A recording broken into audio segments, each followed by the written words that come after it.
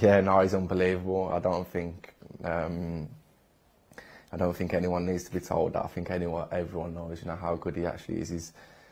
He's got the best first touch I've ever seen, ever.